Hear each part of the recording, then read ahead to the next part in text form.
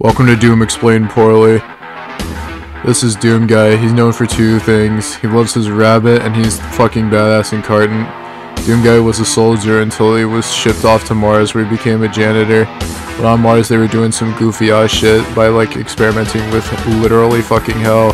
But when you experiment with literally fucking hell, it comes back to bite you in a pretty bad way.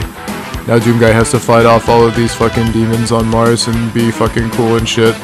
That's Doom Poorly Explained. Thank you for coming. Like and subscribe for the next one.